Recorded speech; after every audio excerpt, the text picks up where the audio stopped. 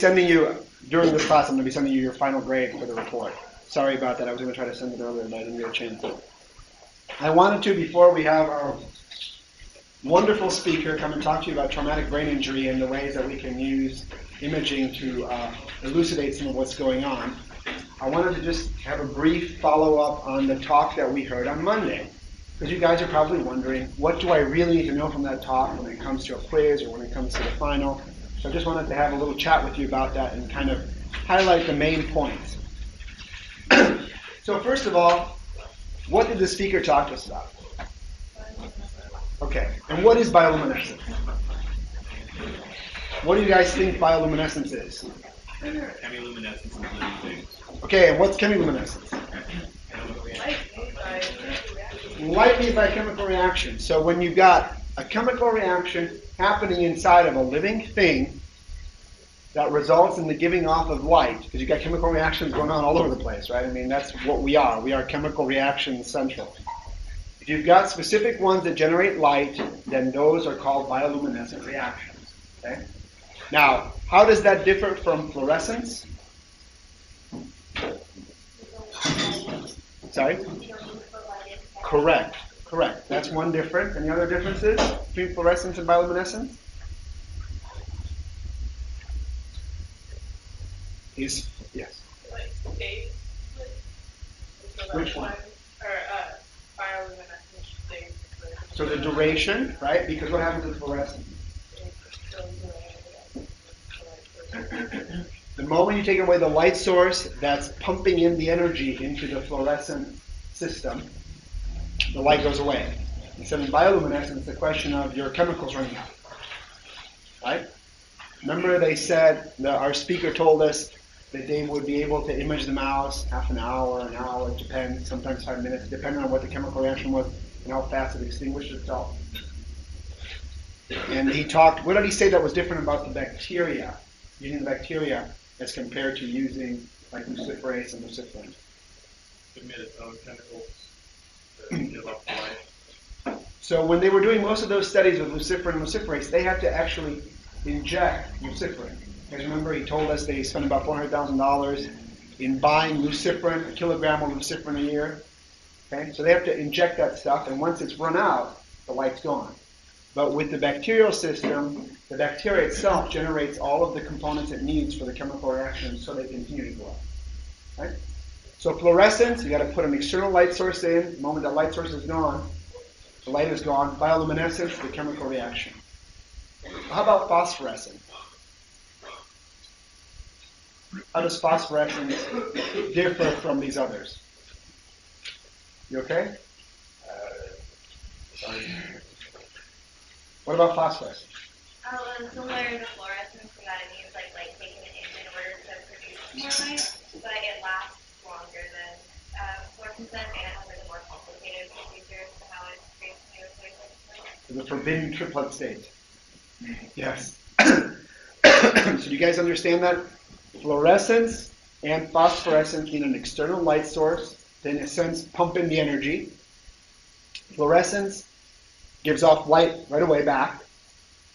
And the moment the external light source is gone, the light's gone. Phosphorescence, you need the external light source to pump energy in. The light continues to be re-emitted for seconds, minutes. Bioluminescence is a form of chemiluminescence, and you have a chemical reaction that's generating the light. Okay? Those are very important components for you guys to understand. Now, one last thing I want to make sure you guys have clear.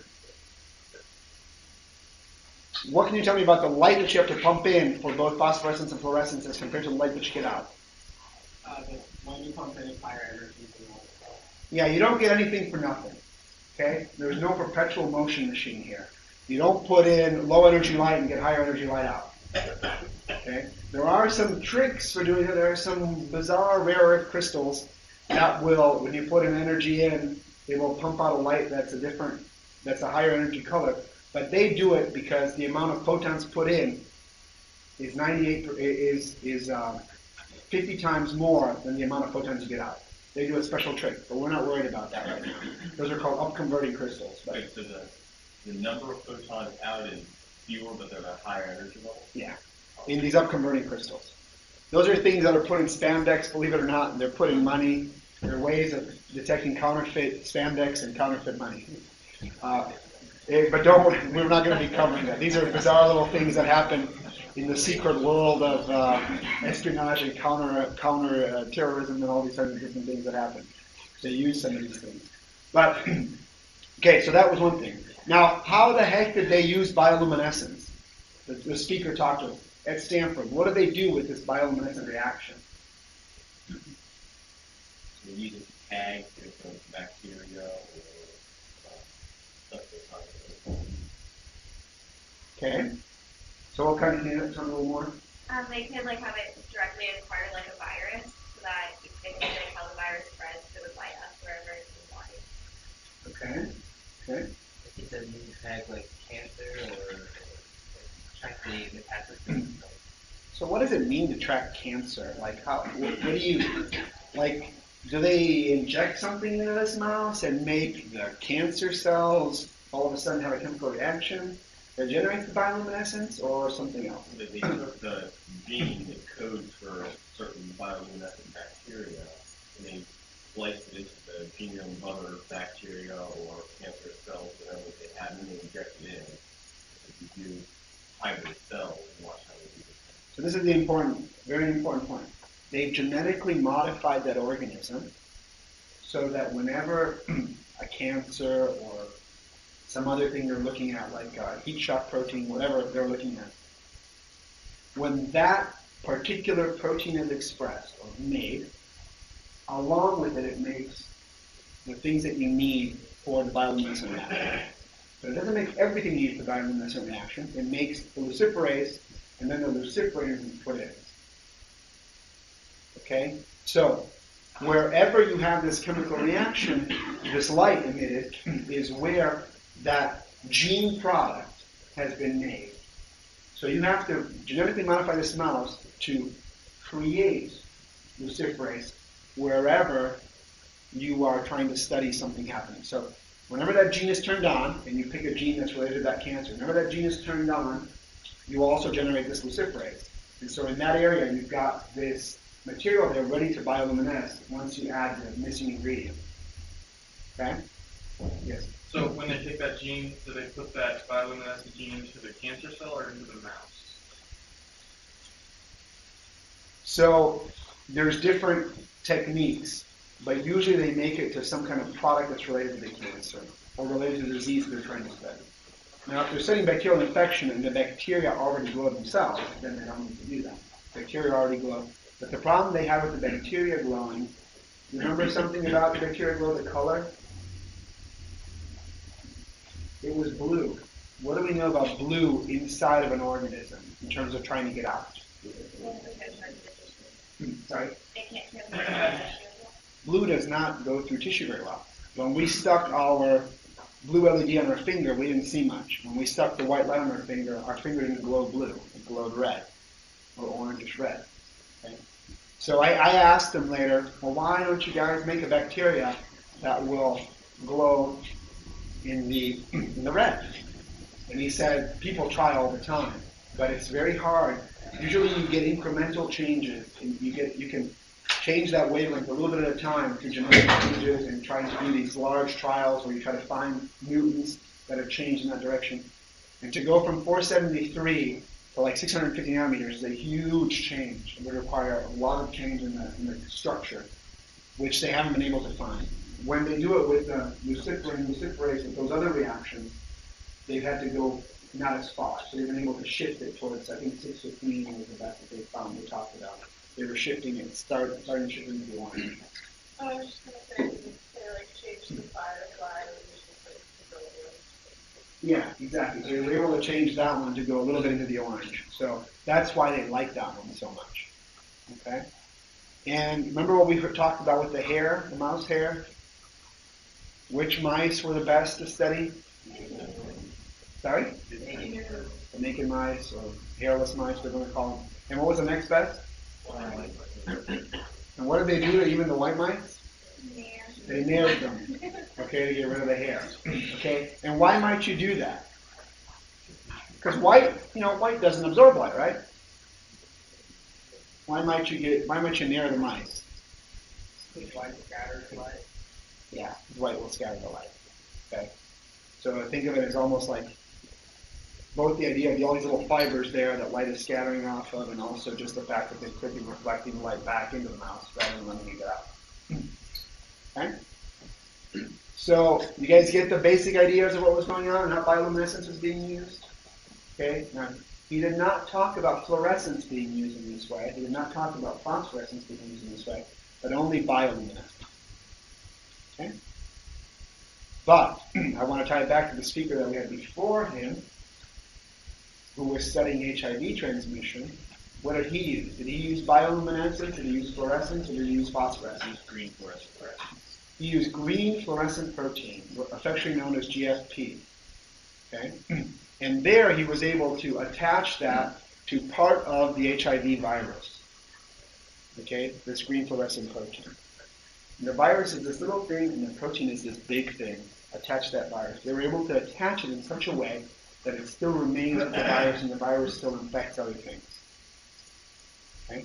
And in that case, he had to shine, in his case, he had to shine a bluish light onto the cells.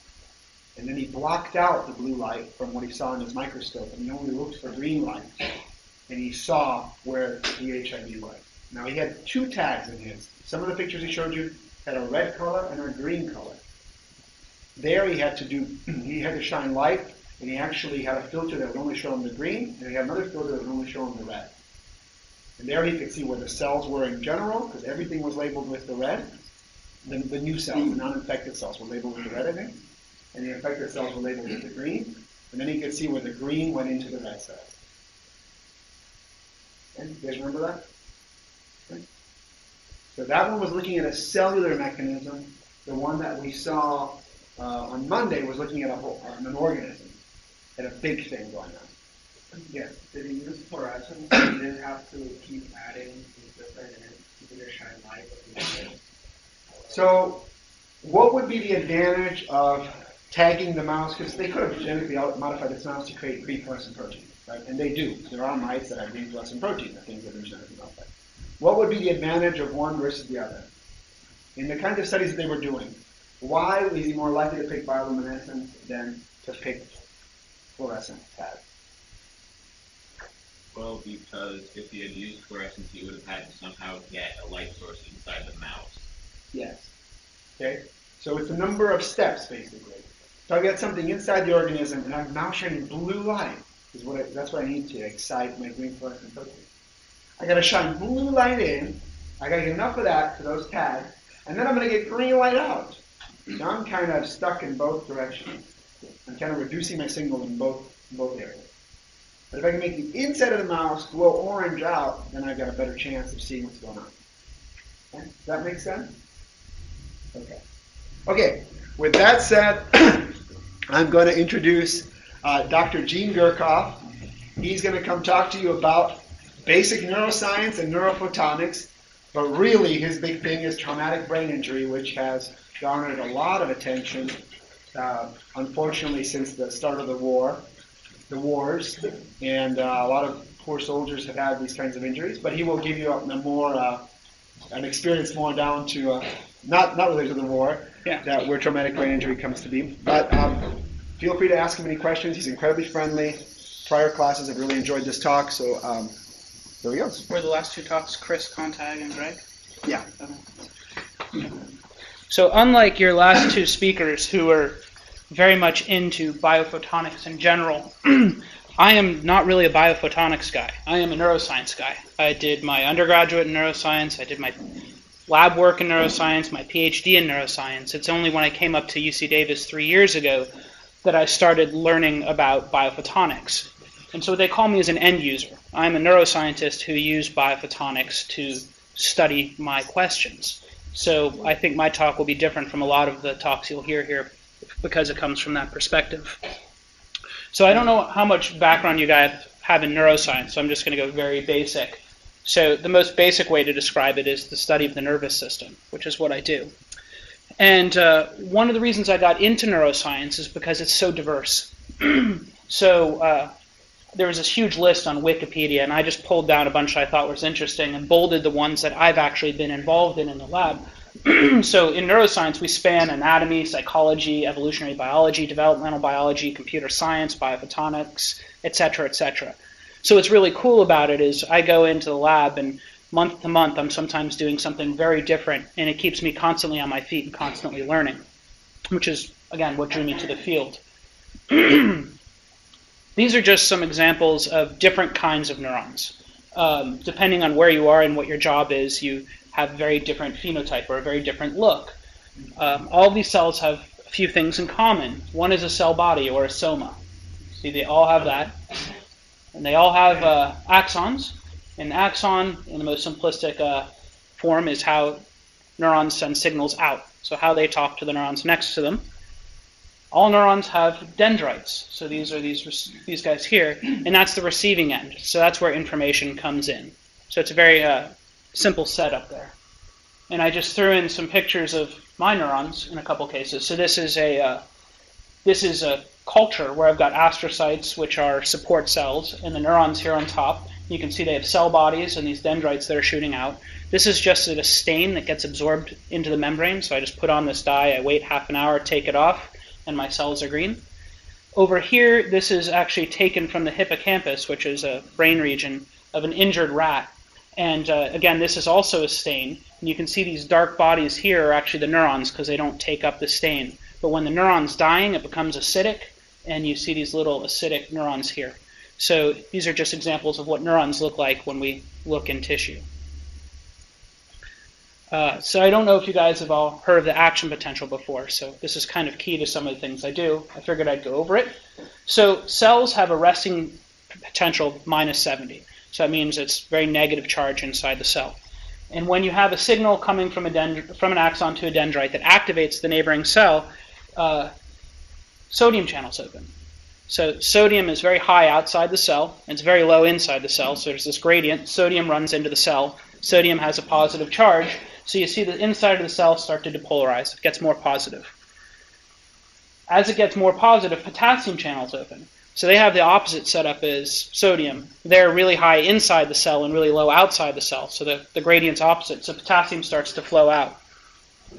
At the same time, sodium channels begin to close. So now you have less sodium coming in and more potassium going out. So you get to this point where you equalize up around plus 40. Then what happens is the channels become totally closed. So there's just potassium leaving until you come back down to the reset down here, and then the sodium channels open, and we can do this all over again. And this is the basic way that we have those neurons and how they talk with one another.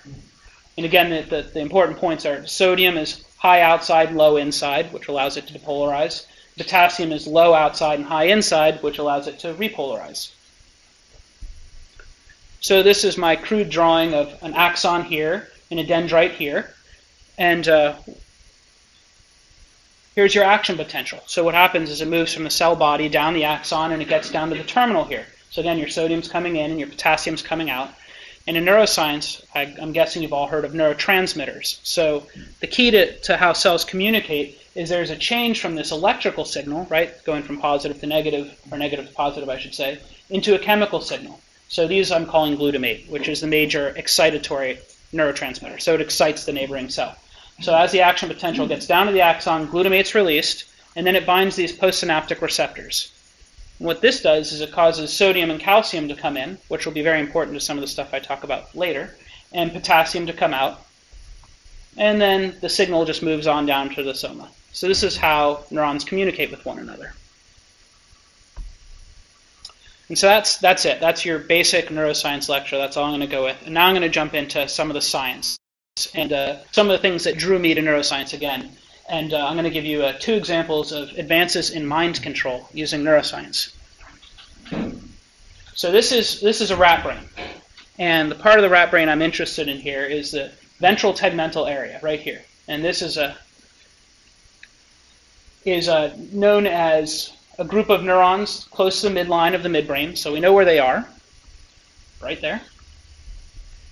And this is the origin of dopaminergic cells, or cells that make dopamine.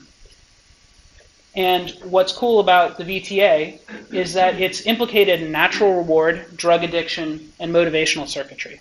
So like when you have cocaine on board, you're activating these cells here and causing dopamine to go out, and you get a lot of reward. There's also another area of the rat brain that we know about, and it's the barrel cortex. So this is a sensory system.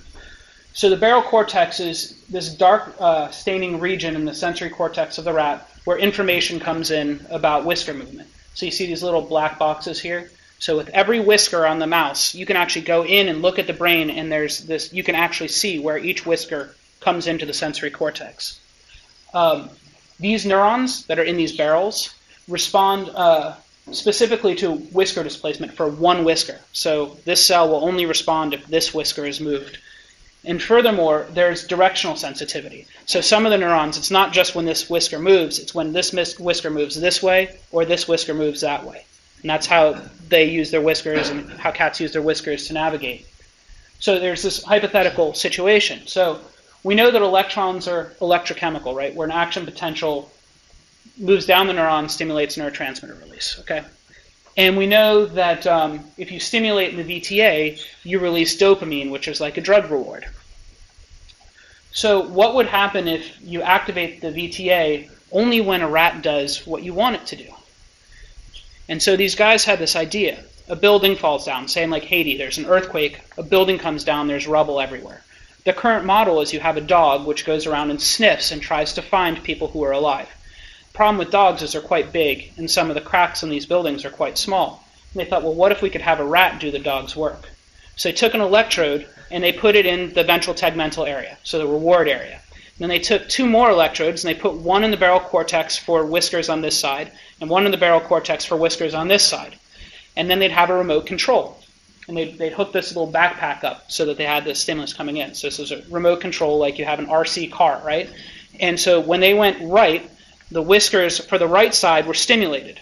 And if the rat actually turned right when the whiskers were stimulated, it got a drug reward, right? The VTA was stimulated. So it's like giving him a cocaine burst if he does what you want him to do. If you go left, then you give him a reward when you go left on the remote control. And eventually what they could do is they could teach these rats to run an obstacle course. Go up a ladder, across a plank, down, around, to weave in outside of blocks. So then all you have to do is put a little camera, video camera on there, and you could, in theory, remote control a rat and have him search through rubble for a survivor. So this is one really cool application of neuroscience. Another one, and this one is actually quite hot right now, is having to do with the motor cortex. So the primary motor cortex, which we call M1, which is up in here, is the region of your brain that basically controls your motor function. In humans and primates, it works in association with the premotor cortex to plan your movements. And so if you want to move your arms, information comes from your motor cortex down into your spinal cord, and you execute the actual movements. So what happens in spinal cord injury, right, is the brain is disconnected from the spinal cord, like this. And depending on the spinal injury, frequently everything up here is okay, and everything down there is okay. It just can't communicate with one another anymore, and so you can't move. And so the thought was, the big thought was, what if we could just reconnect? What if we could take the brain that's intact and the spinal cord that's intact and kind of reconnect them? That was the big theory. But the first one is they had to see how do the brain and the spinal cord work together. So what they wanted to do was use the brain to control an artificial limb. And they've done this. So they had a primate, and he sits in a chair. And what you do is the day before the test or the day of the test, you give him less water than he's used to, so he's a little thirsty. And you set up a juice dispenser. So if he does what you want him to do, you give him juice. And he's thirsty and he likes juice, it's sweet, so he'll learn tasks very quickly. And what you do is you have a screen where dots appear. And when the dot appears, the monkey's job is just to touch the dots. And they've put an multi-electrode array into the motor cortex. Remember I showed you that motor cortex M1. And they're just recording what activity is coming out of the brain. So when the monkey moves here, what is the brain doing? When the monkey moves here, what is the brain doing? And then they used a mathematical algorithm, and they said, okay, so when the brain fires like this, the arm moves like that and like that. And they hooked it up to a mechanical arm. So then they had the primate reaching, and right next to him, the mechanical arm is reaching also. And then they'd fine-tune it. So eventually the mechanical arm was doing exactly what the primate's arm was doing. And then what they did is they strapped the primate's arm down, just so he couldn't move it, and had the dots come up on the screen. Now, if the primate was good at it, he could use his mind to control the artificial arm, because they plugged the electrode array into the artificial arm, and the artificial arm would actually go and touch the screen. So the primate could use its brain to control a mechanical arm sitting next to it to touch a screen so he could get juice. So effectively, you don't need the activity going down your spinal cord anymore. You can control it with your brain. So a lot of what people are trying to do today is there a way to reconnect your brain, which is intact, with your motor system, which is intact, to try to recover function? So those were just two really cool neuroscience experiments I thought I'd throw out there to show you why I got so into this and how there's really wide applications for it. Now I'm kind of going to move into Neuro-Photonics, which is a new field of using biophotonics to study neuroscience. And this here, I don't know, has anybody here seen the brainbow mice before? Okay, so a few people have. So this is a brainbow mouse, and it's basically each of these mice will express lots of different fluorescent markers, and depending on which ones are expressed in any given cell, you get a different color. And it's a way to study individual neurons in a very large system. But for me, it's just a cool picture at this point.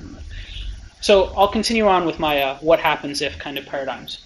And this is actually a study that my wife was doing for her PhD, so this was close to home for me.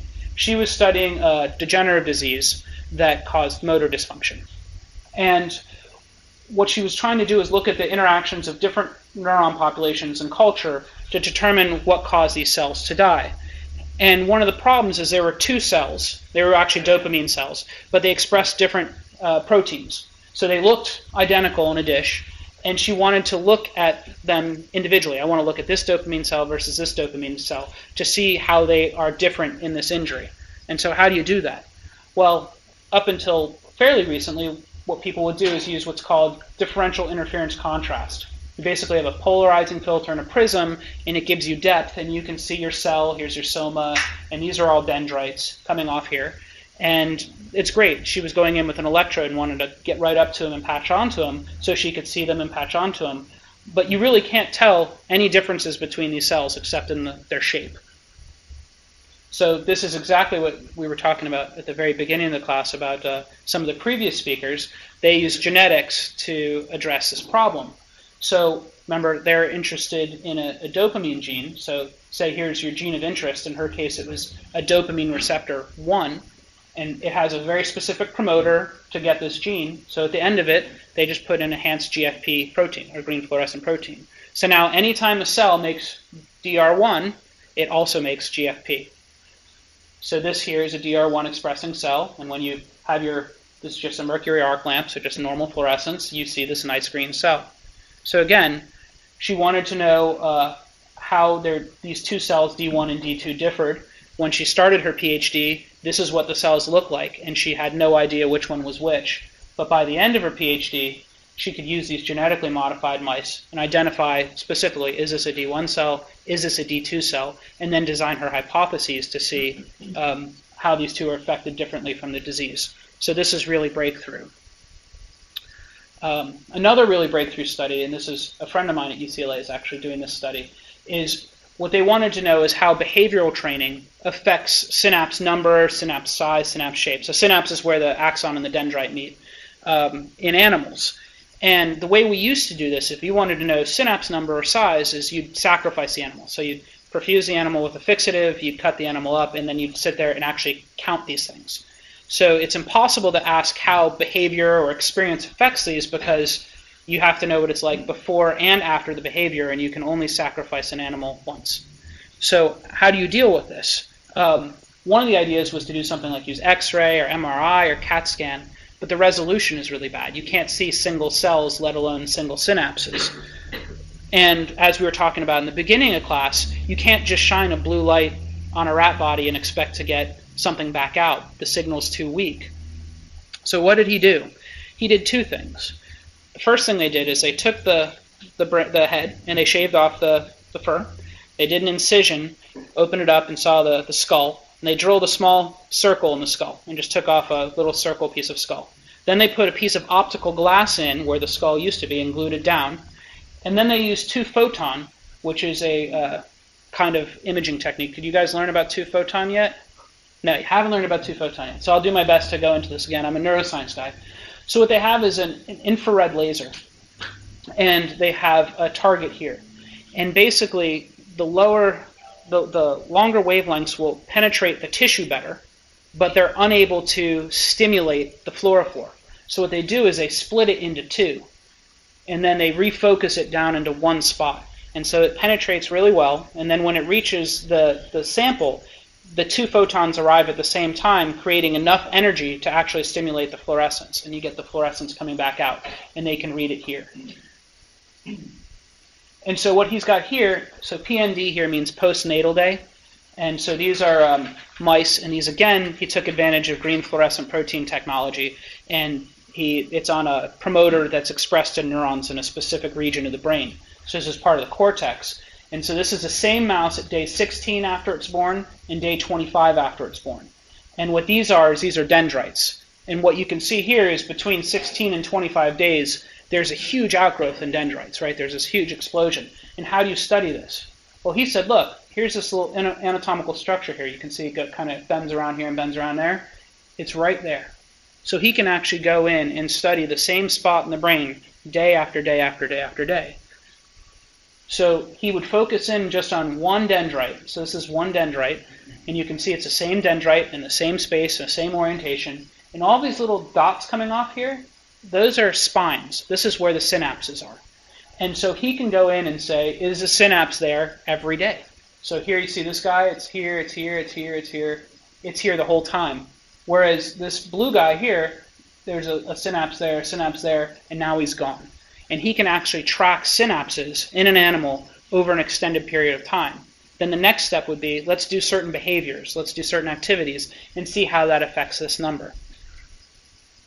So in summary at this point, neuroscience is a very multidisciplinary field, right? We do everything from cell biology, molecular biology, genetics, engineering, photonics, which I think makes it very exciting. I think the other key, as you saw from all my what-if examples, is that technology is a key driver for the research we do. And biophotonics is actually the current hot technology that many neuroscientists are using across the country. And I'd say that the recent marriage of biophotonics and neuroscience has led us to a much better understanding of how the nervous system works. And right now I'll throw in a break, and then when we come back I'll start talking about how I specifically use biophotonics in my lab to study concussion. So what I study for a living is concussion.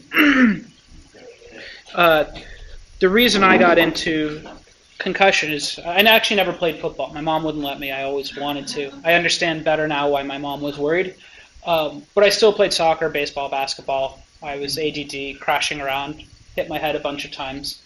And one of the things I hated most when I played sports is not being allowed to play. You know, like you twist your ankle, you have to sit out, and everybody else is out there.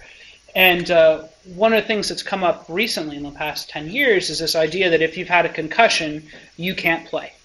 And there's this question, well, why can't you play? And when can you come back to play? And has anybody here heard of anecdotal evidence? Does anybody know what anecdotal evidence means?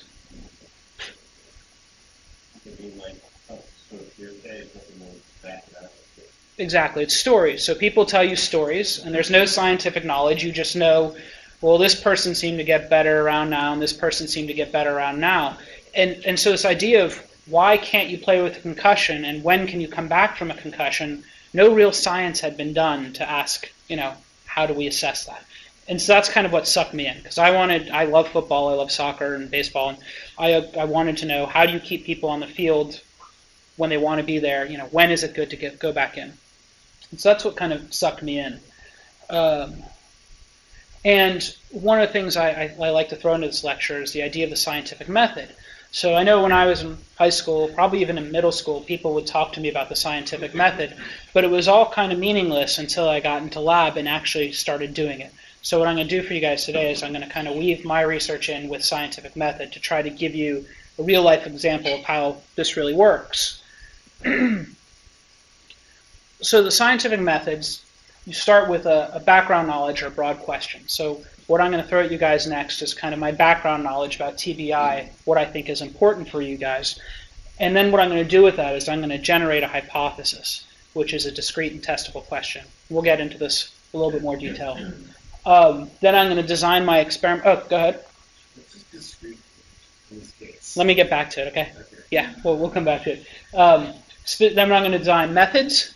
I'm going to execute my data, and I'm going to interpret whether the data was right or wrong. And what we find when we start doing experiments for real is that right and wrong is frequently not the answer you get. It's other. It's something completely unexpected, which is one of the joys and the horrors of doing this for a living. And then you take all this information and you make a new hypothesis and you start all over again. And so this is what we do every day. What I think is interesting about this is it doesn't just apply to hard sciences. This actually applies to just about everything we do in our daily life. And one of my favorites right now is like the stimulus package, right? The banks collapse. The government decides to go in and bail out the banks and to give money to states to try to create jobs. And so we know that the economy is collapsing, and we know that there's no jobs, and we know that there's money. And then you come up with a hypothesis. Some people say the way to create jobs is to reduce taxes for businesses, because then businesses will have more money and they can hire. Somebody else says, well, the best way is to actually take tax dollars and inject it into businesses to hire jobs, et cetera, et cetera. And so those are examples of two different hypotheses. And then it's the job of those people coming up with those hypotheses to design ways of analyzing what's going on. What happens when we cut taxes? What happens when we throw dollars in? How many jobs are created? How long do they last? Then to interpret and integrate the data and come up with a new hypothesis. And I think what's also great about this example is you can ask two people this after we've gone through several rounds of hypothesis design and testing, and they still disagree, which gets us to kind of this other. There's frequently multiple ways. But the reality is the scientific method isn't just used in science. It's used in our everyday life for just about anything. So, okay, traumatic brain injury is defined as damage to the brain resulting from an external mechanical force, right? So a stroke is brain injury. It's not traumatic brain injury because it's not an external mechanical force. Examples would be rapid acceleration or deceleration. So that's like if you're in a car accident, your head goes forward and back. Impact, which would be like football. Blast waves, which is what the soldiers are getting in the Middle East right now when there's an explosion close by. There's an incredible amount of force which physically moves the brain. Or penetration by a projectile, like getting shot. So those are all different kinds of traumatic brain injuries. And so does anyone here know what a concussion is? How to define a concussion? Not when there's a stack of fluid around your brain and the brain moves to the point that it comes in contact with the skull. Okay, and how do you tell that from different brain injuries? Do you know that? Like bruising. Usually it's actually not going to get so far as a bruise, but you have it basically right? Your head is going, like say your head strikes an object, like you hit a table. Your brain is going to physically move inside the cranium. It's surrounded by fluid, and it's going to impact the front of the skull. Then there's actually a vacuum which is created back here, and it's going to move back and slap the backside of the skull. What differentiates a concussion from so many other injuries is if I take this person who's had this concussive type injury and put them in an MRI or a CT scanner, I'm not going to see anything. There's going to be no gross pathology. They're going to look like you and me, but they've had a concussion. How about a subdural hematoma? Does anybody know what that is? Does anybody know what the dura is? Okay, cool. So you have a brain, you have your skull. And then there's these meninges. It's kind of like this protective layer that goes around the brain. So the pia is this really thin matter that's right on top of the brain. There's a subarachnoid space in between, and that's where your blood vessels are. And on top of that's the dura, which is this very thick, firm covering. And it kind of keeps the brain separate from everything else. So when something's subdural, that means it's below the dura. And a hematoma means blood. Does anybody know what edema is? A bruise, it's swelling. So can anybody tell me the difference between, say, bruising your arm and bruising your brain? Go ahead. That's exactly it. Swelling in the brain is horrible because the skull is on the outside. On your arm, if you get a bruise, it just swells up. It's got everywhere to go. If the brain swells, it swells into the skull and crushes itself. So what does this look like? This is a CT scan up here, and this is an MRI scan down here. And what you can see in the CT, these black spaces, that's where fluid is in your brain. And it's supposed to be a mirror image. There should be a ventricle here and a ventricle here. But you can see the brain is swelling. This part of the brain is totally swelling over to the other side. So this is what edema looks like in a human brain. Down here, you see this white here? That's also fluid. So this is where the normal brain fluid is in here. And you can see it's only on one side because there's swelling here getting rid of the other. But you see all this white out here? That's blood. That's blood underneath the dura. And so when blood gets on your brain, it kills your brain real quick. And so this person has what's called a subdural hematoma. And what I study in traumatic brain injury is the first example. I'm more interested in concussions than in subdural hematomas and swelling. So what does concussion look like? Again, I said I like football, so I found a good football example for us. This was not this season, but last season in a game, Arizona, I thought it was Pittsburgh, but I'm not 100% sure. Ball goes down the middle of the receiver, and he's down. And there's a couple things you'll see. Guy comes over right away. That's how serious concussions are. His feet are crossed. So that's a fixed reaction that happens when you have this kind of impact. The brain is activated, and it's a stereotype reaction. The trainer's out on the field in less than a minute, right? This is how critical and important concussions can be. And again, this guy didn't have any gross abnormalities when they looked at him on a scanner, but he was clearly very messed up. So 1, 2, and then here comes a third hit. Boom, right on the ground. When your helmet hits the ground, right, you have that impact. Your brain hits the skull, the vacuum, and you get another one. So 1, 2, and 3 impacts on the head. And so this is an example of a really nasty concussion. But he didn't have any subdural hematoma or subpial hematomas. He didn't have any really big swelling.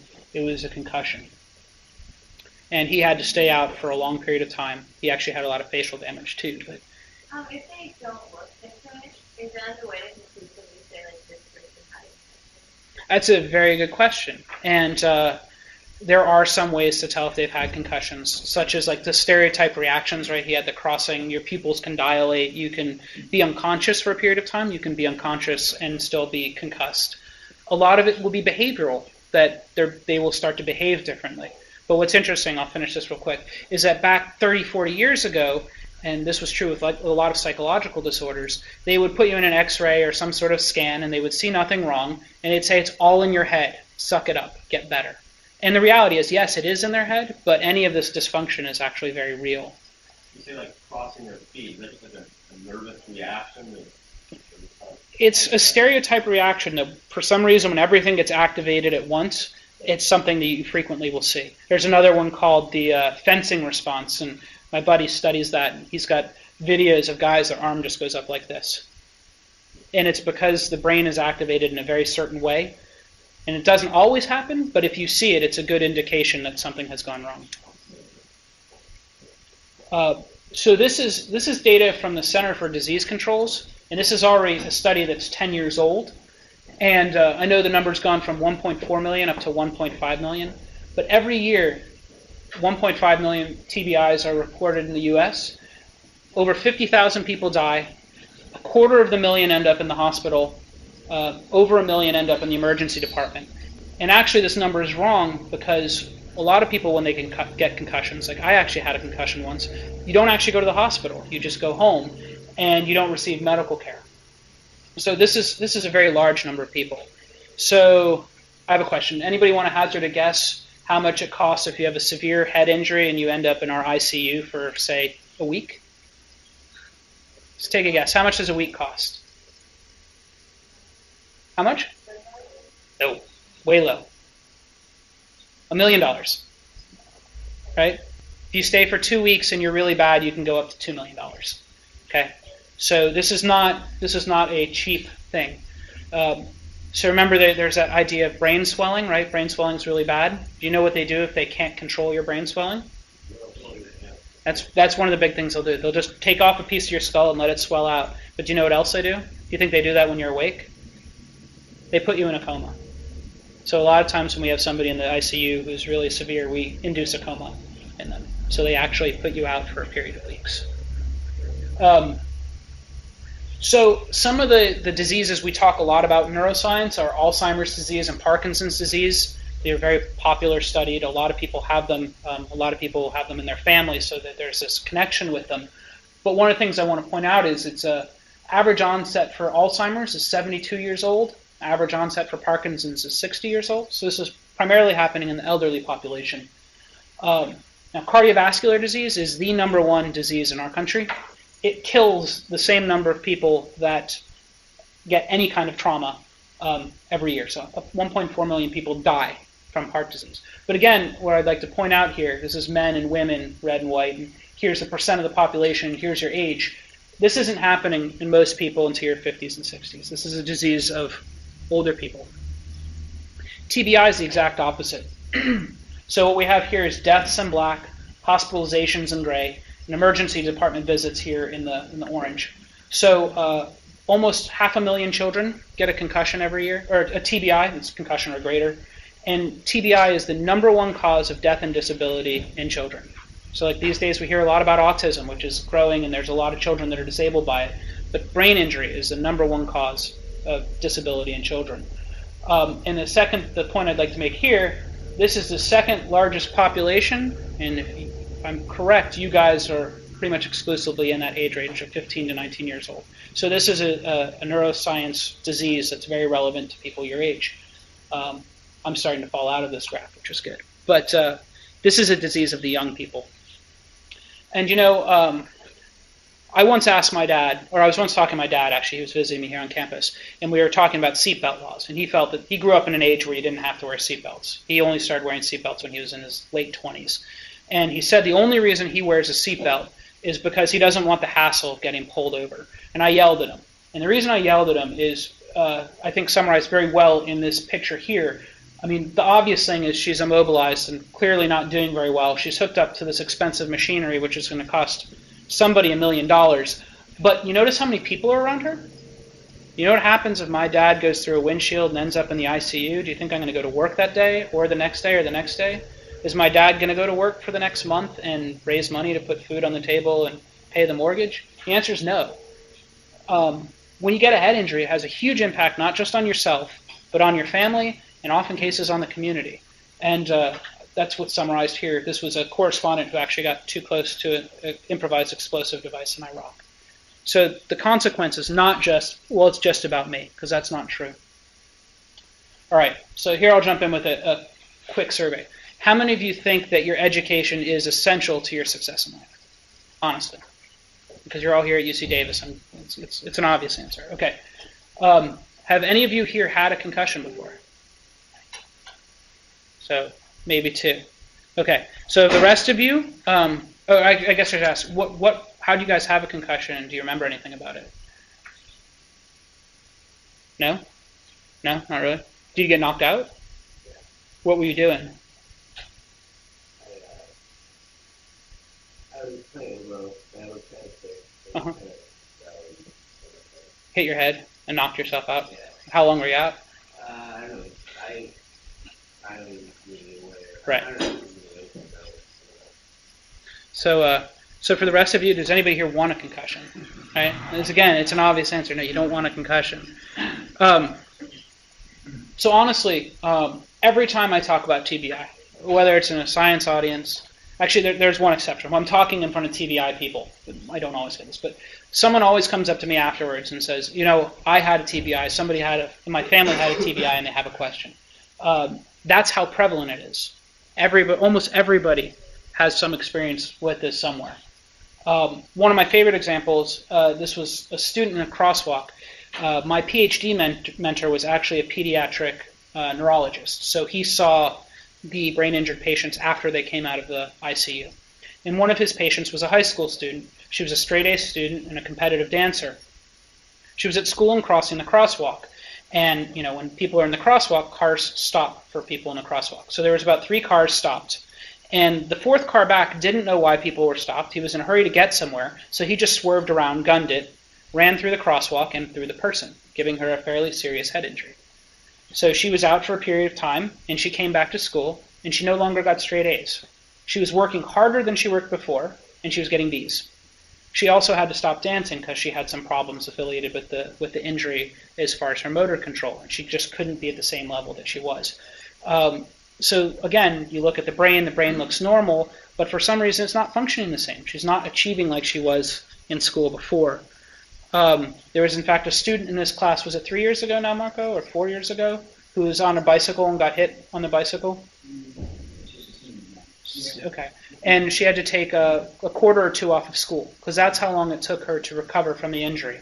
So these things have a lasting effect. I actually got really lucky with my story. I was a senior in college and playing Ultimate Frisbee, and we just played a game, and we were going to go, it was the end of the season, we were going to go out to a bar to celebrate the end of the season. And so I was wearing sandals, and I was on the bike, and I was going about as fast as I could, no helmet, of course, because I'm indestructible at this age. And there was a pothole in the road, and I didn't want to wipe out on the pothole, so I turned my wheel. My sandal came forward, got stuck in the spokes, dragged my foot in. So now the front wheel stops. Now I'm going as fast as I can. So of course the bike endos with my foot stuck in the wheel. No helmet, but I'm wearing a backpack with all my clothes and my cleats and all that stuff. It swings over my head, and I land face first into my backpack. I was out for a minute or so, and somebody came from around the street, like literally a couple hundred yards away, heard the accident. Bike was completely destroyed. So if the backpack hadn't come over my head, I probably would have been in really, really bad shape.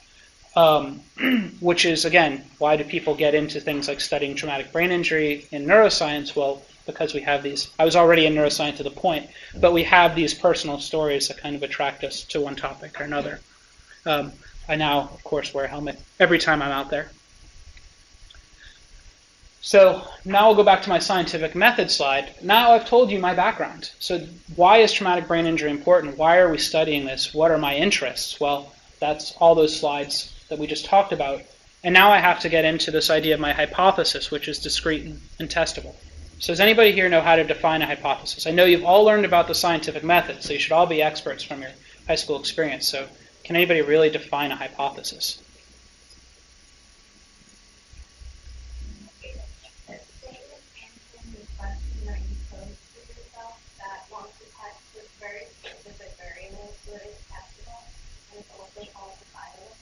That's a really good answer, actually.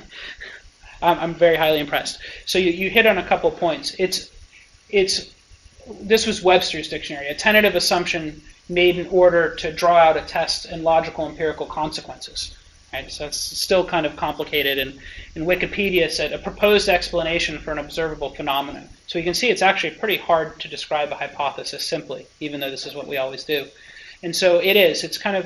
You don't necessarily know the answer, but you have a question and an idea about how that question is going to be answered. And what you have to do is come up with a discrete, right? It's something very testable, something where you can ask a very specific question, apply a very specific method to address that question to get an answer to see if your hypothesis is right, wrong, or other. And I will say with hypothesis, I got into grad school and I thought I was really good at this, and I was slammed for 6 years. About you got to get your hypotheses better, you got to get your hypotheses better, you got to get your hypotheses better. And one of my good friends who's in the field, he's about 4 years ahead of me. Last year, my dissertation mentor said, Johnny finally got it. He's 38, 39 years old, and this time he's finally got his hypotheses. They look like a grown-up set of hypotheses. So it's not a trivial thing to do to design really good hypotheses, to ask very specific or discrete questions that you can test. So we'll get to my hypothesis. And I'm going to start with what most people believe. Traumatic brain injury is a relatively new field of study. It was always assumed that you hit your head in a car accident or a football injury or something like that. The injury happens. By the time I get you to the hospital, what can we do? It was 2 hours ago. And what people found out about a lot of these things, whether it's stroke or traumatic brain injury, seizures, is that you actually do have a window. Everything doesn't happen at once. It's initiated, but then it takes a period of time for everything to go wrong. So what everybody focused on was this idea of cell death. When you're injured, cells die. So what they think was cell death caused behavioral dysfunction. So when people had injuries and they weren't doing well in school or they couldn't do their dancing anymore, it was because cells died.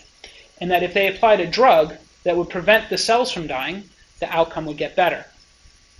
So we've had somewhere near 70 clinical trials, most of them looking at preventing cell death. Does anybody want to guess how many of those trials came out well?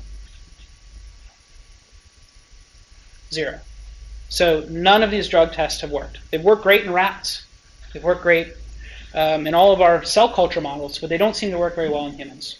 And that gets to my hypothesis. Question. Yeah, question. How do you judge about cell death? So it's a good question. So have you guys learned anything? I guess you guys haven't learned anything about cell death, right? So the way cells die is there are genes. And when the cell goes into distress, the genes transcribe proteins. And these proteins will go and destroy the cell. So they'll cause a cell to kill itself. So there are several ways you can keep a cell from dying. One is you can try to prevent those genes from being activated in the first place. So if you know, and I'll show a picture of this, that a lot of calcium comes into a cell, calcium causes the mitochondria to explode. And we all know that mitochondria make ATP, right? And so if your cells stop making ATP, that's really bad, and that triggers a signal for them to go on to die. Another way would be, once you actually trigger cell death, there are these proteases. So these are just enzymes whose job it is to chop the cells up into little bits. Well, okay, you can block the activity of the proteases. You can put on a drug that stops them, and that will prevent the cells from dying. So there's a lot of different strategies for trying to prevent cells from dying. And that's what people invested a lot of time and money in, is which is the best strategy. Another way is to try to keep the cells from being active. So one of the biggest clinical trials that's ongoing right now is they freeze people. So you take somebody who's just had a head injury and you make them hypothermic, you cool them down. So what that does is it slows everything down. So everything that would be bang, bang, bang after an injury, all this activity, and slows it way down, causes the cells to kind of relax, then you keep them cold for like 2 weeks. So they're unconscious, clearly, when you're doing this because they're sitting in an ice bath. And that prevents cells from dying. So there's a lot of different ways. So cells only destroy themselves if they're badly damaged by the mechanism that That's why I came up with my hypothesis. That's the perfect question, right?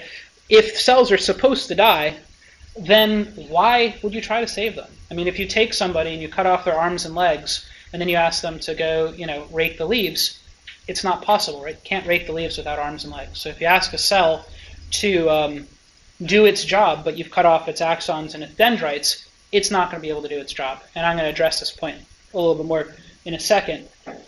So what I did with my hypothesis is I said that brain injury causes not just cell death, but cells to be dysfunctional. And if you save cells, like you just said, you're probably going to end up with more dysfunctional cells. And then I said, instead of just cell death causing behavioral dysfunction, it's cell death and cell dysfunction that lead to behavioral dysfunction.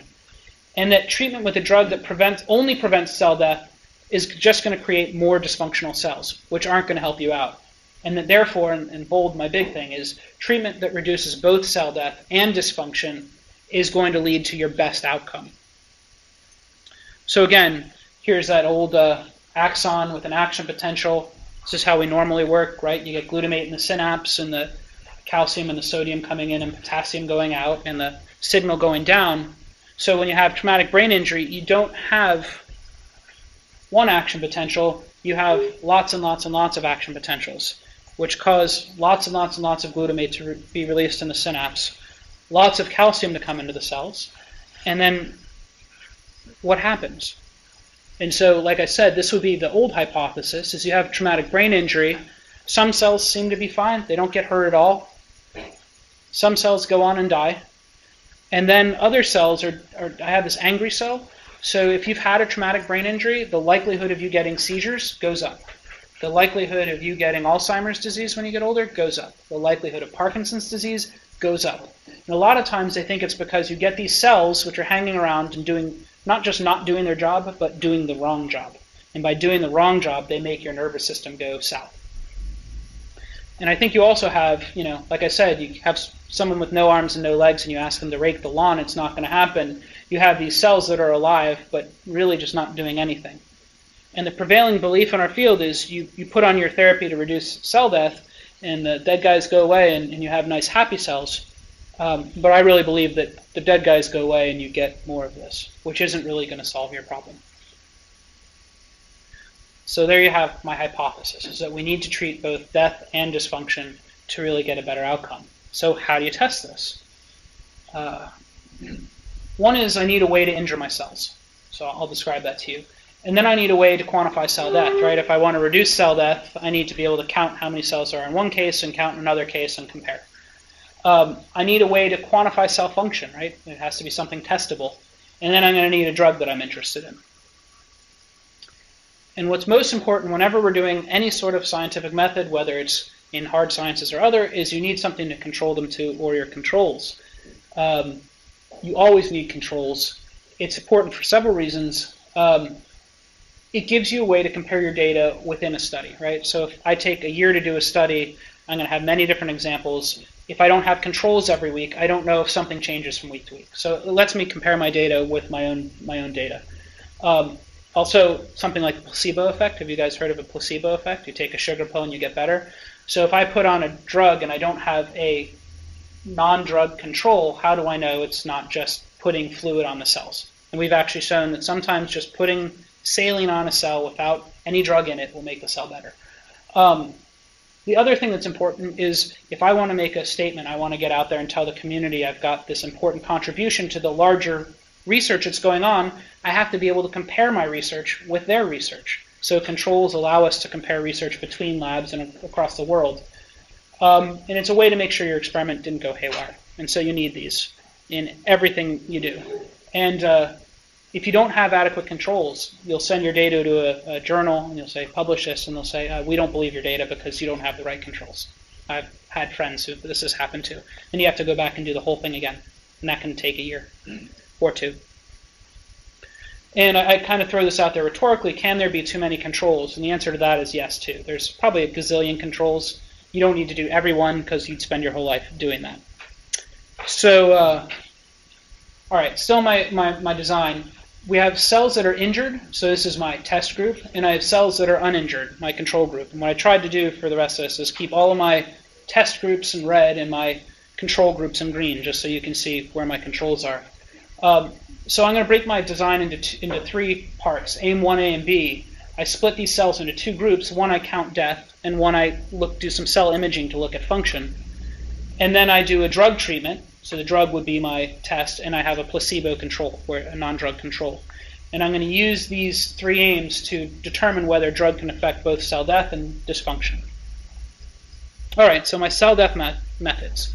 I'm going to injure cells in a culture, and I'm going to show you this in a second, what this looks like, when they're 2 weeks old. And it's always when they're exactly 2 weeks old. Then I'm going to wait 3 days, fix them, and do some staining, some immuno. So do you guys know anything about immunochemistry? Do you guys know anything about immunology, like how when you take when you get a vaccination, how that works? Want to give it a shot?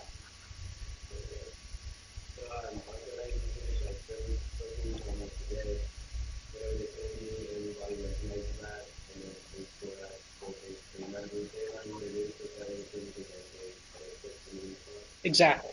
So there's a surface protein that your immune system recognizes, and it activates a response to come up with a way to kill the cells that aren't supposed to be there. So every cell in our body has lots of surface proteins. For example, they have receptors, they have structural proteins. In this case, MAP2 is microtubule-associated protein 2, which is a structural protein. And so this is probably the earliest version of biophotonics in neuroscience, is they come up with an antibody for a structural protein. So what they do is they take this structural protein, say, from a rat, and they'd inject it into a mouse. And what the mouse would do is recognize this foreign protein and make antibodies, and make antibodies, and make antibodies. And so anytime, so you could take the blood out and spin it down and collect the antibodies, and within these antibodies are these antibodies that recognize this protein MAP2. So if you take a rat now and you put on these antibodies from the mouse, all of the MAP2 antibodies will bind to the MAP2 proteins on the rat. So now you have an antibody that binds an antigen. Okay, that doesn't get you very far.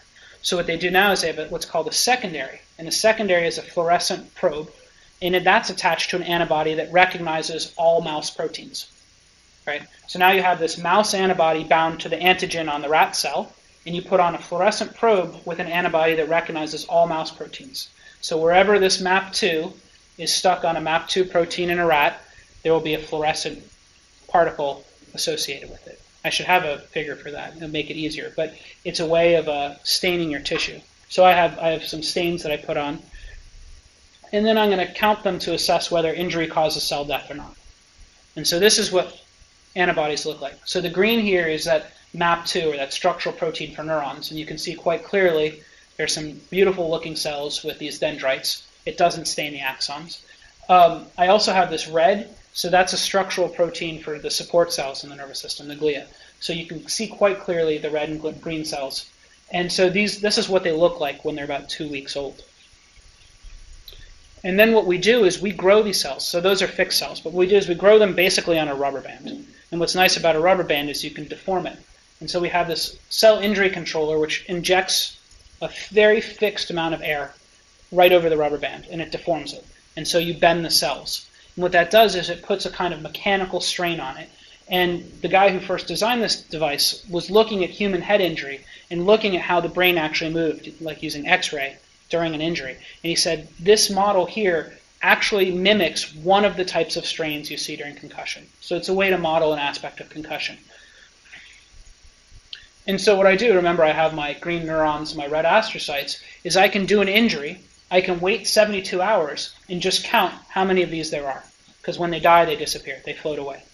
And so I can physically say the question, okay, here there's 3. If I did injury, maybe there'd only be 1. And that's how I count cells. And it's really dependent on biophotonics here for me to be able to see them. And so this is what the data look like. So again, I have my controls. I have some cells that are uninjured. So I have to know how many cells are usually in a well. And then I did either a mild, a moderate, or a severe stretch. So I just increased the amount I stretched them. The amount of time it took to get stretched and come back was the same, but just how much. What you can see is when I just do a small stretch, there are the same number of cells in the mild and control. When the stretch is moderate, there's almost a 50% reduction in the number of cells in a well. And when the stretch is severe, there's less than a quarter. So I know I can kill cells, and this is how I can quantify them. Okay, so that's part 1. Okay, go ahead. Why does the mild Well, okay, that's always a good question. So you know what these guys are here? They're this is called a standard error. It's an error. And so what you predict is if I took another random sample, like if you're picking marbles out of a bag, in all likelihood it would fall somewhere between here and here, again here and here. So statistically, these are identical. I mean, 100 versus 102, it's statistically identical. But I've had this in a couple cases, and I don't know why that happens. Okay, so that's cell death. The second part will be cell dysfunction. So remember, here's our uninjured neuron. Action potential comes down, glutamate release, sodium and calcium, and then the signal goes down. Well, in an injured guy, here we have red, what I think sometimes happens is the signal changes. So this is like a couple of days later, so you have one action potential go down. Well, what happens if that action potential stimulates more glutamate release than before? This can happen. Then you have more calcium than before. And then you have, instead of one action potential coming out the back, you have a lot of action potentials coming out the back. And so this is a model of dysfunction. One action potential should cause this much activity. What happens if one action potential causes this much activity? Can I ask that question? And using biophotonics, I actually can. So again, cells were injured when they're 2 weeks old, and this time I waited a certain period of time, 1 hour up to 72 hours post-injury to look at them. And what I did is I looked at free calcium in these cells. So again, see this calcium that accumulates? So when there's a lot of activity, there's a lot of calcium. When there's a little activity, there's only a little calcium. And then what I did is I put on a stimulating concentration of glutamate. So again, something I thought would cause like 1 or 2 action potentials, not a ton of action potentials. And I saw how they behaved. And so here's where biophotonics comes into play. There's this dye called Fura2, which is a ratiometric dye. And what that means is that there's, and I'll show you the figure for this, there's 2 different excitation peaks, right? So remember, for fluorescence with that excitation, you shine in a light at a certain wavelength and excites the particle, it emits, and then it goes back down. So there's an excitation wavelength and an emission. So there's 2 different excitation peaks, one at 380, and that's when there's no calcium. And then there's one at 340, which means there's a lot of calcium in the cell. I think I have that right. Regardless of where you stimulate, they both emit at 510 nanometers. So normally there's no free calcium in cells. So you have a lot of the signal for no free calcium and very little signal for free calcium. When cells are stimulated, calcium goes up and you see it change. So instead of no free calcium, there is. So there's a change in ratio. So you're looking at these changes in ratio. So one of the reasons this is advantageous, I think I put these in here. I didn't put this in here. Let me go back. Is can anybody tell me what the problem is with shining light on a fluorescent compound over a period of time? What happens? If I keep shining light on a piece of fluorescence, does it stay bright for hours and hours and hours? I can just keep shining light on it and it stays bright. Now what happens? It bleaches. This is the word we use. So it bleaches out. So I keep pumping in photons, and the signal I get out is less and less and less and less. So a lot of times if you're doing an experiment like this, you see less and less and less signal. Does that mean there's less and less calcium, or does it mean your dye is just bleaching? But here what we're doing is we're comparing a ratio of the same dye. So it's the same dye excited at 2 wavelengths, so it bleaches evenly the whole time. So no matter how much you bleach this dye, as long as any fluorescence is coming out of it, you can get a ratio, which means you can use this dye to look at calcium over a long period of time, which is why they use it. And so again, this is what it looks like. When there's calcium, you get an excitation peak at 340, and when there's no calcium, at 380. And so this was like a little experiment they did. So 340 and 380, they're kind of humming around, you get a ratio. And agonist means like they put on glutamate to stimulate calcium to come in. So when calcium comes in, the 340 signal goes up and the 380 signal goes down. So your ratio completely changes. And then as the agonist dissipates, right, diffuses away, the ratio comes back to normal. And here they just permeabilize the membrane, so all the calcium in the media comes in, and again it goes up and you get this ratio. And that's how the dye works. And so I asked a simple question. I'm going to stimulate the cells. Do they respond the same way? Is the ratio going to be the same? So I have here a 1 hour post-injury and a 48 hours post-injury.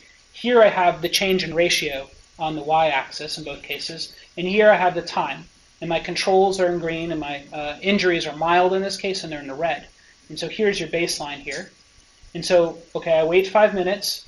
I put on the glutamate to stimulate them, and the controls go up to about 2, so the ratio changes twofold. And it kind of hums along there, because I keep stimulating them and stimulating them and stimulating them. After a mild injury, when I stimulate 1 hour later, there's this diminished response. So at 1 hour, the cell's responding differently.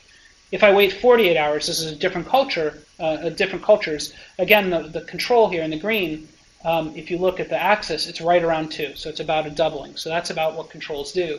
But 48 hours after a mild injury, the injured cell responds with a 2.5.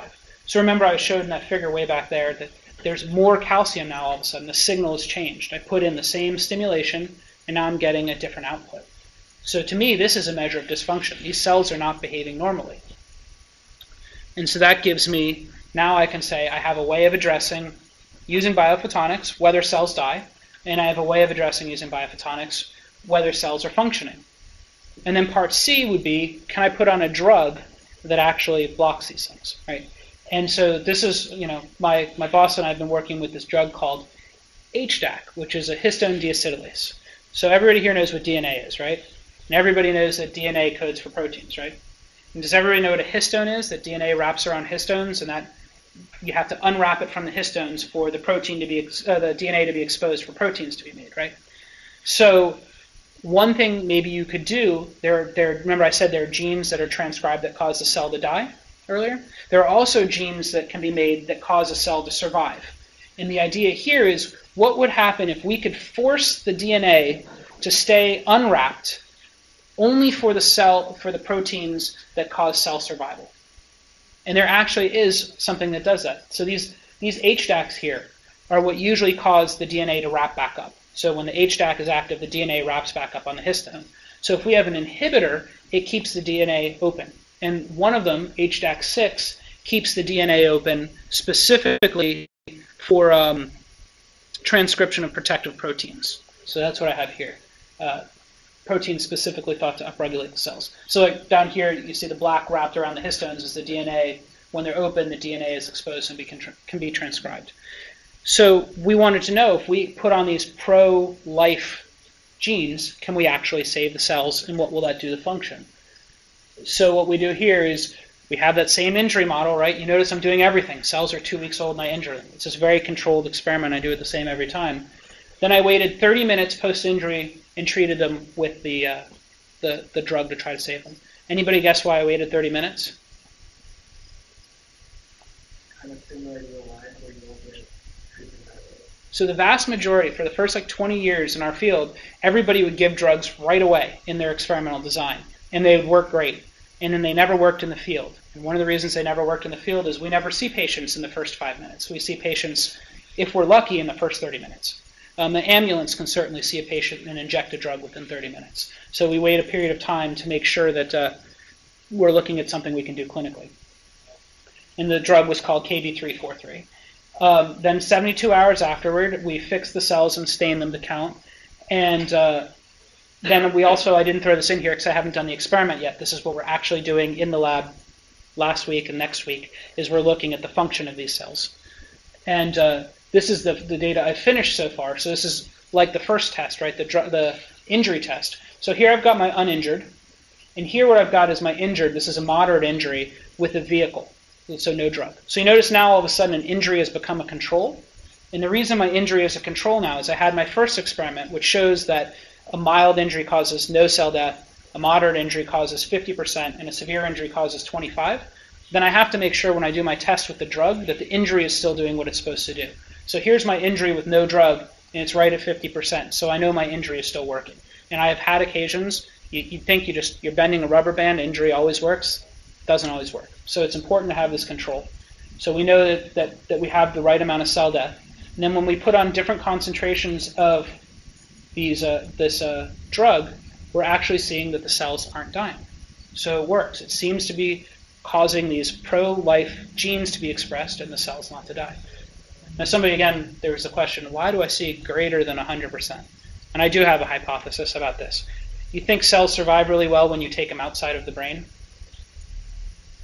They don't survive that well. So if you grow a culture of neurons, they'll last about 4 weeks, and you'll start with 100 cells and go down to 50 cells. And so they're constantly dying over time until there's no neurons left.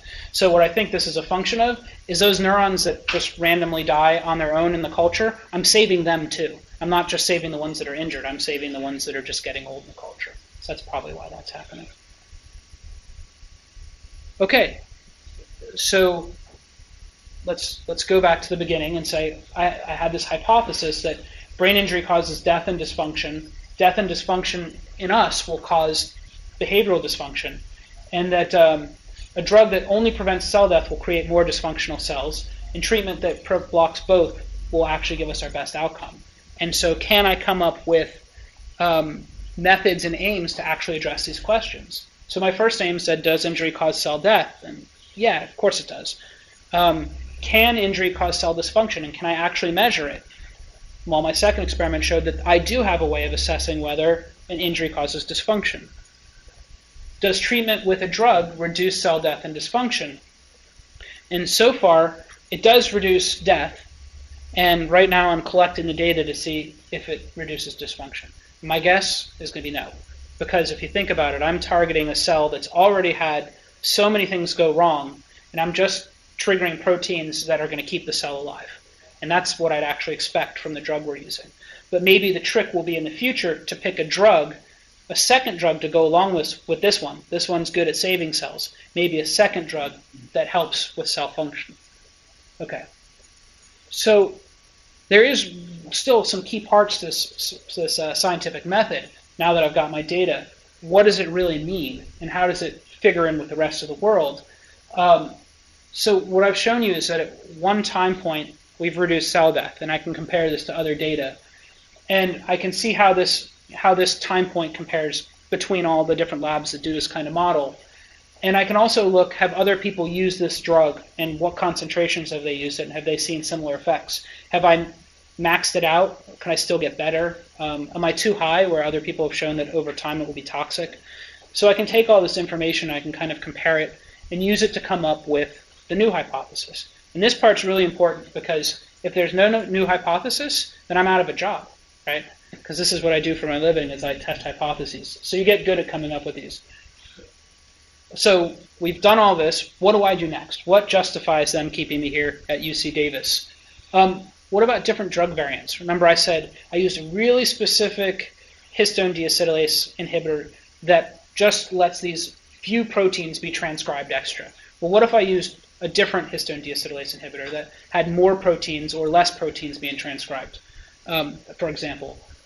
what about time points of durations of treatment? So I'll ask you this question. So say you've had a head injury. Is it important how you feel 2 weeks from now? Sure, right? Is it important how you feel 2 years from now? Right? It's very important how you feel. You have a long life in front of you. The vast majority of experiments in traumatic brain injury look at the first 2 weeks. And the reason this happens, it's not a big surprise, is my department's neurological surgery. So I'm employed by the neurosurgeons. Guess how long the neurosurgeons see these patients for? 2 weeks. After 2 weeks, they go to neurologists or rehab docs. So if you look at all of the traumatic brain injury research that's out there, it's all focusing on the first 2 weeks post-injury because we're all coming out of the departments of neurosurgery. So there's very little data that looks at durations of treatment and how this affects people in the long term. So something might be really good at preventing cell death or dysfunction at 2 weeks and not very good 2 years from now. And people with head injuries care very much about 2 years from now. I showed that I just used a moderate injury. What if it's severe? What if it's mild? What if instead of doing a strain, I did something more like an ischemic injury, like stroke, cause stroke in the cells, or something like a seizure, because you can cause cells to seize. And then the other question is, so remember I said what's happening is we're causing the cell to make proteins that keep it alive, right? That's what the HDAC is supposed to do. Did any of my data show you that I was actually doing that? Right? The whole idea of a placebo effect is you put on a sugar pill and all of a sudden the person feels better. How do I know my drug is actually doing what I say it's doing? And this is very important if you want to get a drug out to people, getting it through the FDA and into hospitals, is you need to actually show the drug is doing exactly what you say it's going to do. So there's all these ideas of where I can go next. Probably the most important one is, can I do this even in a rat? I've shown this in cell culture. Nobody really cares about cell culture. The advantage of cell culture is I can do a lot of them very quickly and it's cheap. But if it doesn't work in a rat, let alone a human, then who the heck cares? Right? Because what this is really all about is how to help human patients who've had a head injury get better. So what I hope I've covered in this pretty long period of time is some basic neuroscience, and what I think are some very cool neuroscience studies. I'm always trying to recruit people into the fray. The more neuroscientists we have, the more people we have studying these diseases, the sooner we'll get to a therapy. I hope I've shown you a little bit about the integration of neuroscience and biophotonics, both in some of those early studies as well as in my studies. I also hope that you saw a little bit how the scientific method really works, right? I absolutely apply this every day of my life when I'm in the lab, and it's really dictated how we design these experiments, how we test these experiments. And again, how I've used biophotonics, both with the immunology, or the immunochemistry and the calcium imaging to really address these issues. And here's my second quick survey.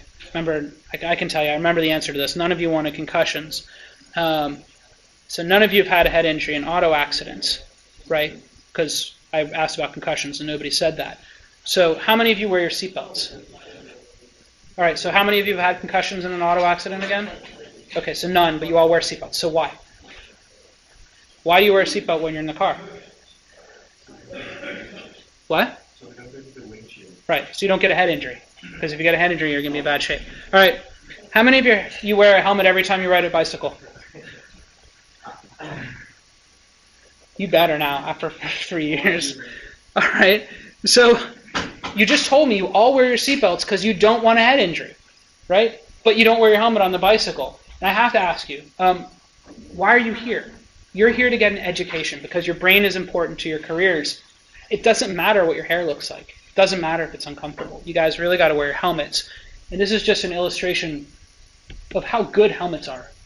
Thanks for ESPN and Shaun White for inspiring this. I don't know if any of you watched the half pipe, but this is actually just a few weeks ago in the X Games. So this is before the Olympics. And this is one of Shaun White's practice runs. Did anybody see this before? I mean, this was pretty awesome to me. One, I love snowboarding and watching Shaun White. He's absolutely phenomenal and does crazy things. And wears a helmet every time he snowboards, like I do. But what's going to happen here, he's doing really well so far. But on the next jump, he's going to get out of position. And you can see he recognizes it by where his hand position goes, and boom, there goes his helmet. So there's a block of ice on the top of that half pipe, just sheet of ice. And he came down and he hit his forehead, actually his helmet, the forehead of his helmet, right here, right on that block of ice. Knocked his helmet straight off of his head, right? How much force does he have? He's probably 10 feet above that. He comes down. Does anybody know, did he get a concussion from this? No concussion, no head injury, right? That's how good your helmets are. That's what they can do. We even had a patient once who didn't make it. He fell off a 100-foot cliff off of a bicycle, landed on his head, and he lived for a couple days. He was in bad shape. 100 feet's a little bit high even for a helmet. But that's how much force these helmets can absorb. Head trauma is really bad. You really don't want to get this. You're young, and it's something that can affect you for your whole entire life. We had a summer student actually in the summer program for CBST who had something fall on her head, something that's completely unavoidable, right? It was an accident. And she's had headaches now for 3 years, right? I've had another person who I've known he's had depression-like symptoms now for 3 years, because one of the symptoms you can sometimes have from trauma is to be very similar to what a depressed person is like. Just they can't get out of bed every morning. And it's something you really don't want to have. And I mentioned before that we've had 60 or 70 clinical trials and 100% failures. The only way to treat head injury is to not get a head injury. And so, like, this is an example here of this is me in the middle at Lake Tahoe 3 years ago. That's the grad student in the lab, Justin. Kim, our technician, is too cool to wear a helmet. Justin actually had a pretty bad accident that day. Ended up going to the hospital. But he's giving me the thumbs up. It's hard to tell. His head wasn't hurt, just his arm. And he wears his helmet every time. So thanks so much for your time. I hope you enjoyed.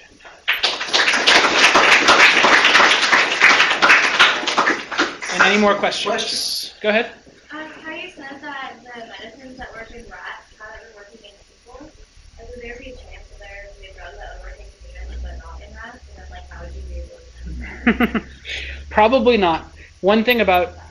There's a couple things about rats, and a couple things about there's a couple things about rats. One is they seem to be able to recover from things better than we can, right?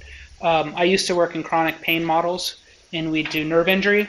And we do a nerve injury very similar to what was seen in humans, and humans would never recover, and rats would recover in about 2 months. Why? Because their system has ways of dealing with the problem that we seem not to. Like, for example, their immune systems are so much better than ours. Our immune systems are horrible. Rats, dirt can get in, they don't get sick. They just really have very strong immune systems. Another problem is, remember, I'm talking about function in a lot of cases, like behavior.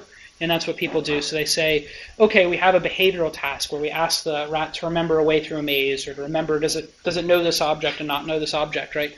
So how many people here spend their life going through mazes and remembering objects, right?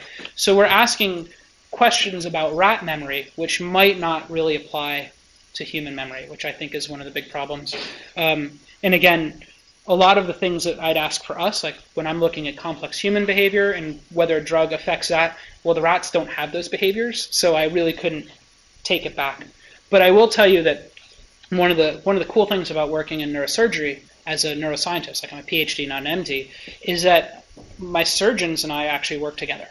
So when I see something in the lab, I tell them, we saw this in the lab. Do you see this in the humans? Yes or no, right? Because if they see a similar phenomenon, maybe I can ask some of those questions in the lab. On the other side, they say, we saw something different in the OR today. And I've noticed, I went back over the data and I realized it really wasn't the first time. We just didn't notice it before, but we've seen it 10 or 20 times. Can you make this happen in a rat? Because if we can go back and replicate what we see in a human in a rat, then we can model it and try to come up with studies. Because ethically, I can't take you guys and bop you over the head and send you to the neurosurgeons and do science on you. But we're allowed to bop rats over the head and do neuroscience on them. Brain plasticity in smaller children, if they get a brain injury, do we recover? That's a fantastic question, right? So the question was about brain plasticity. And we all know that the younger we are, the faster we learn, right? And so, I worked with a pediatric neurologist, and that's actually the question he really focuses on. And it can actually go both directions. So, for example, and I just lectured the neurosurgeons about this 2 weeks ago. Do you guys ever heard of a hemispherectomy before? You have. So it's where they take out a whole hemisphere of your brain. And the reason they do this is because you have seizures as a child that are so bad that you're not going to have any quality of life. And they've basically gotten to the point where the only way they can stop your seizures is by literally taking out half of your brain. And they only do this surgery until you're about 5 or 6 years old usually. And the reason is if you take half of a brain out of a 3-year-old, that 3-year-old can learn everything in its other half of the brain, right? If you take out my left half of the brain now, my speech will be gone forever. You can take a 4-year-old, take out the left half of their brain, their speech will come back. It's how it works. So they have this innate plasticity when they're young, and they seem to be able to respond and react to it and get better. But the flip side is that you have this normal course of plasticity, right? Your brain is growing, like that slide I showed from the cortical window where the synapses are changing during behavior. Well, what happens if you interrupt that pattern, right?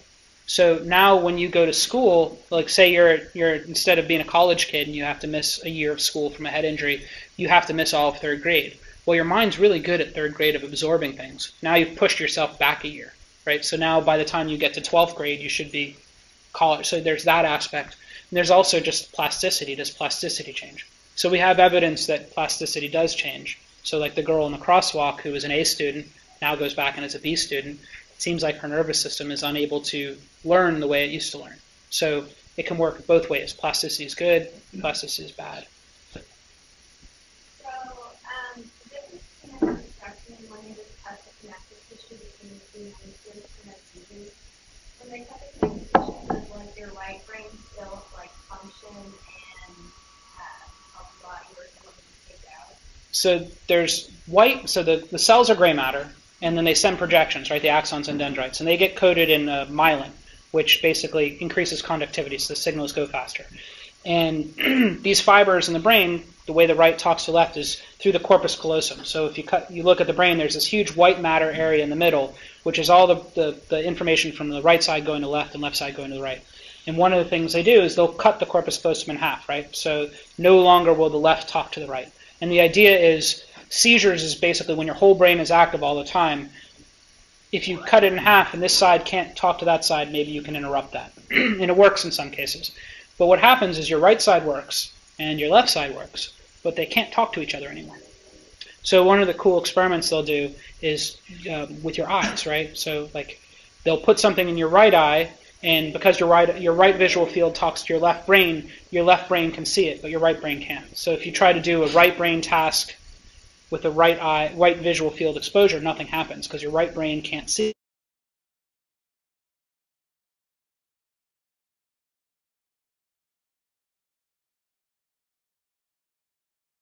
Right visual field, the left brain will see it, but the right brain won't because the fibers that go across aren't connected anymore.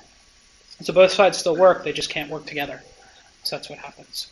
And people learn ways of cheating, right? So because visual fields are both eyes, you'll turn your head, and now both eyes can see it. And so they learn tricks of compensating for the left brain not being able to talk to right. Any other questions? Well, let's thank our wonderful speaker once again. So we're going to end class a little early today, but if you have any questions about the lab or need to make up the lab, please come talk to me. And some of you want to make some appointments on Friday, please come talk to me. I got your list of what you're trying to do. I'm going to try to analyze that tonight.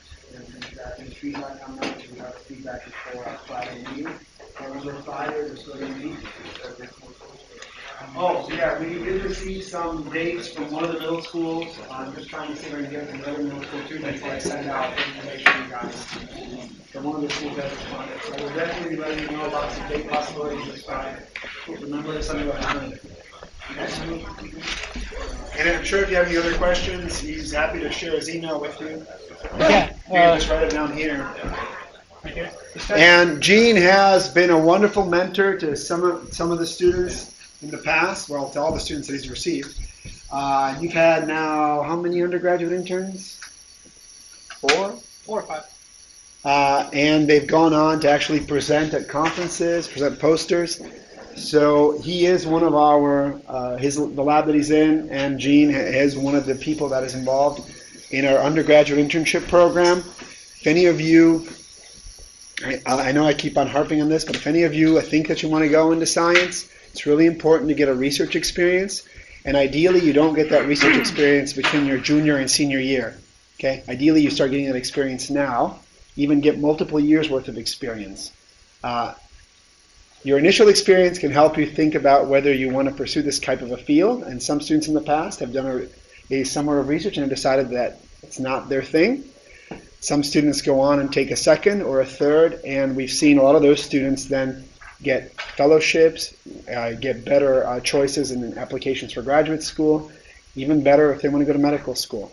So getting the research experience early is quite important. It's a little bit harder to get early because you don't bring as much in terms of your background knowledge into the laboratory that you're trying to get into, but it is not impossible. We have had 1 to 2 students every year from this class come and do internships with us or with someone else, I guess even up to 3.